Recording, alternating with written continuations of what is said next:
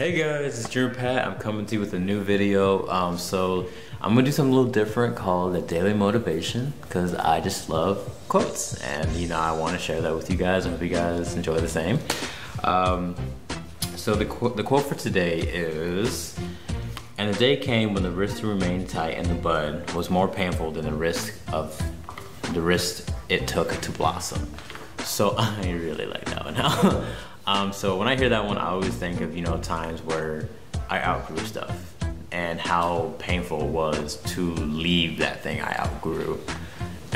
Great example, when I used to be in college, I was a part of a bunch of clubs and groups, and I just did everything I thought you're supposed to do. Honestly, like I just did a lot of things around campus and participated in events, but part of me wasn't satisfied with it. I just didn't enjoy it. And I was actually a resident assistant for a while, and I really loved the experience and everything we did, but it came to a point where I was like, being a resident assistant is starting to come in the way of me chasing my dreams. And when it came to that point, yes, I had a lot of emotional connections to it. Yes, I really enjoyed every second of it. Yes, it was an unbelievable experience, but it was just time to do something new.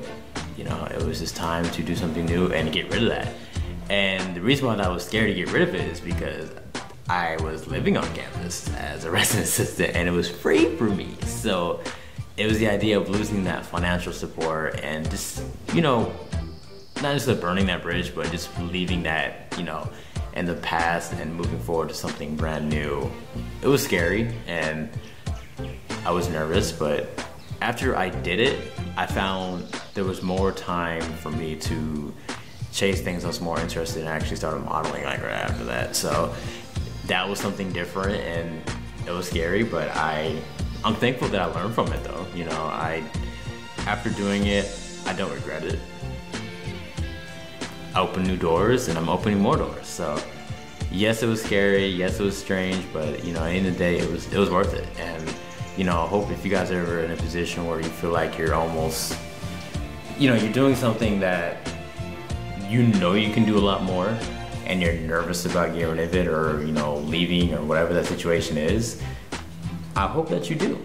I hope that you do leave that situation and, blossom, so to speak. So this is Jimmy Pat checking out. I'm gonna do this pretty often, as much as I can. So the book I'm gonna be doing it off of, because it's gonna be this one right here. It's called The Daily Calm.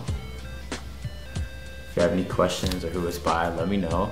On that note, don't forget to dream and achieve. And I hope you guys have a great rest of your day. Okay, bye.